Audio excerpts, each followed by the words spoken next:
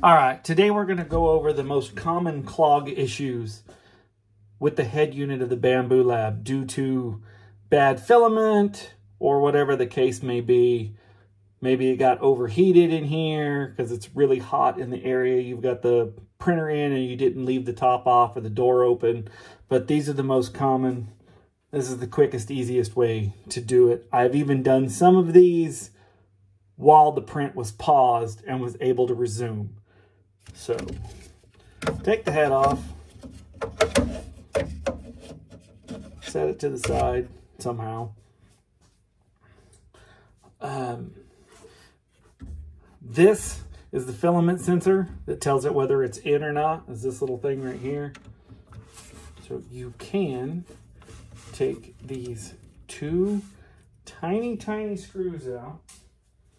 That one and this one.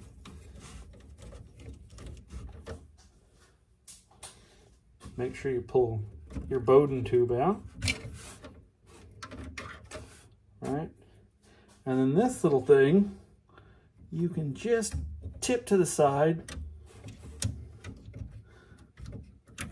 and it comes right out. This is the switch that actually tells the printer whether there's filament in it or not. Sometimes stuff in here will get clogged.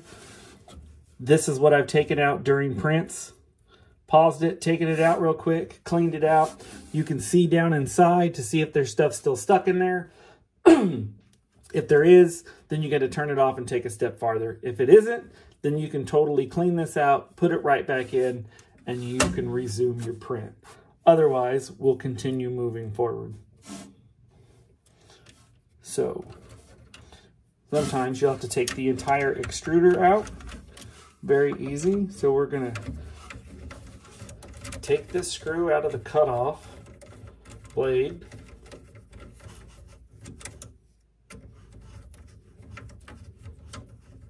Screw it out a good ways. It should lay right out. All right. Then we're going to take the two head screws out.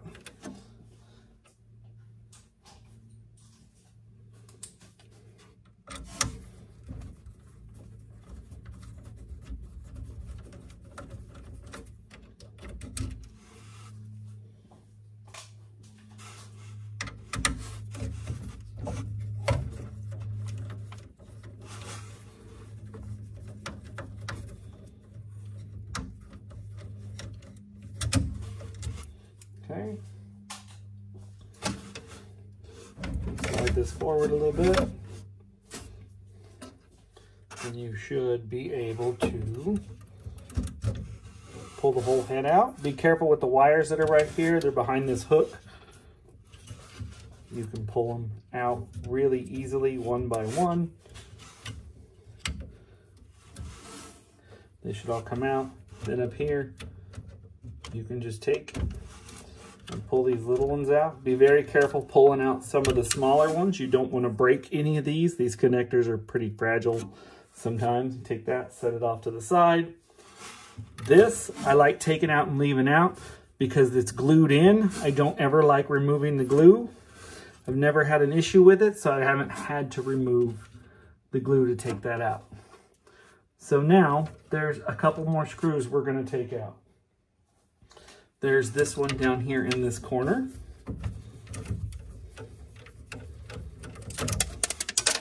Oops, I'll have to get that in a second. And there's another one back here in this corner.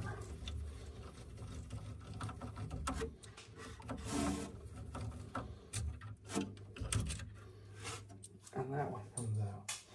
Now the extruder should come right out unless I'm missing one.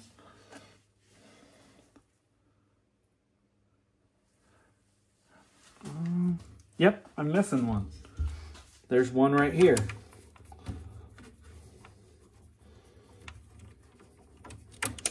In this top corner, and I just dropped that screw too.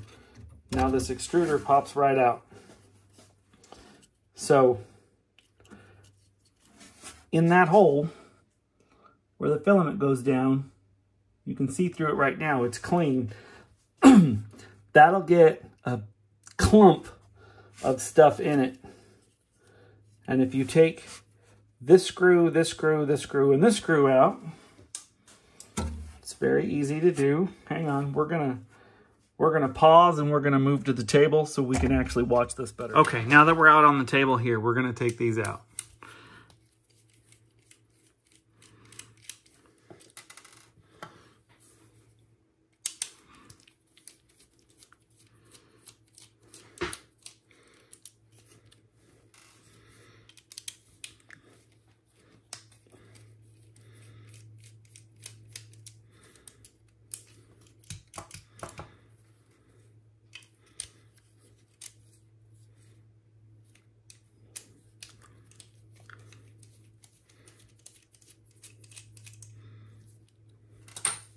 All right, this is kind of a pain to do, but it does work. Just keep wiggling and it should come apart. So right in here, because your filament comes through the top into that hole. Hi there, it's great to talk to you. Stupid Alexa. The filament comes through the top in this hole, and it comes out the bottom. So in here where the gears are, if it gets a little overheated, you'll get a little clump of something between this wheel that it rubs in and that, and it, no matter what it does, it will not be able to push it out. So you got to take this apart, clean this area out, and then you can just line this straight back up.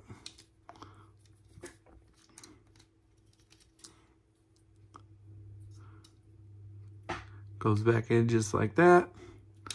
That goes back on just like that. You just put it all back together exactly the way you took it apart. It comes apart, goes together real simple. The only time I think I had a problem taking this apart was the very first time I did it. I didn't really have any idea what I was doing because there were no videos. There were no instructions on how to take it apart. And that little piece of filament that had gotten melted in there and stuck made this thing pretty difficult to wiggle apart. So if it is difficult to wiggle apart, you'll have to mess with it for a little bit and just see what you can get. I was finally able to get mine apart by looking down where this wheel is and looking in what I could see, because you can kind of see in there, the wheel in there too. Just seeing what kind of clumps you could find and possibly hook out with some of these little tiny tools. And I was finally able to get this apart, get it cleared, and get it back up and working. We'll move back over to the machine and put everything back together. All right, now that we're back over here, we'll go ahead and reassemble everything. Exactly the opposite way that we took it apart.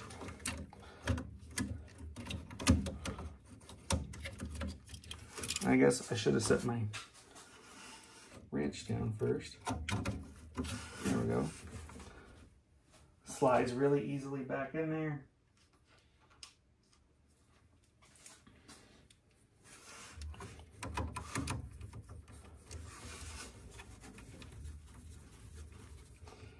You want to tighten them just so they're snug. They don't need to be over tightened. You don't want to strip anything out. Again, careful with these wires. You don't want to mess up any of these connectors.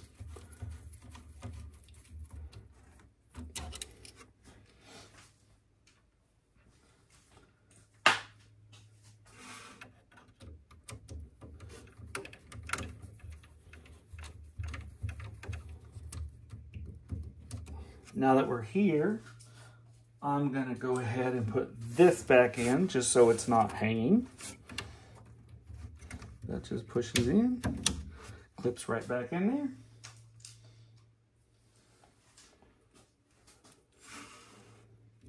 Two tiny little screws.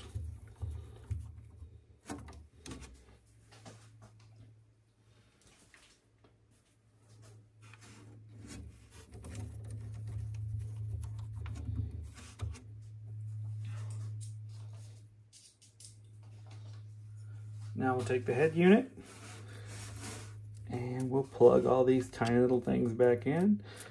You want to do the smallest one because it's at the bottom first.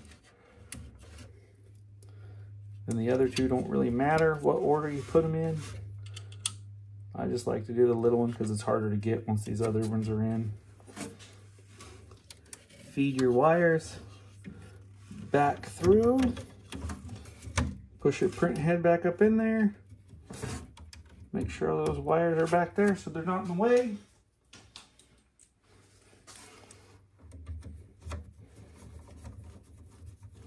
I don't like to tighten these screws up until both of them are in and I know they're flush.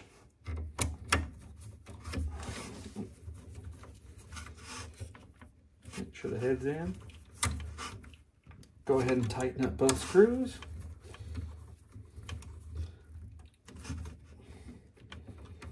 Okay. And then just take your blade, feed it right back in, hold it in.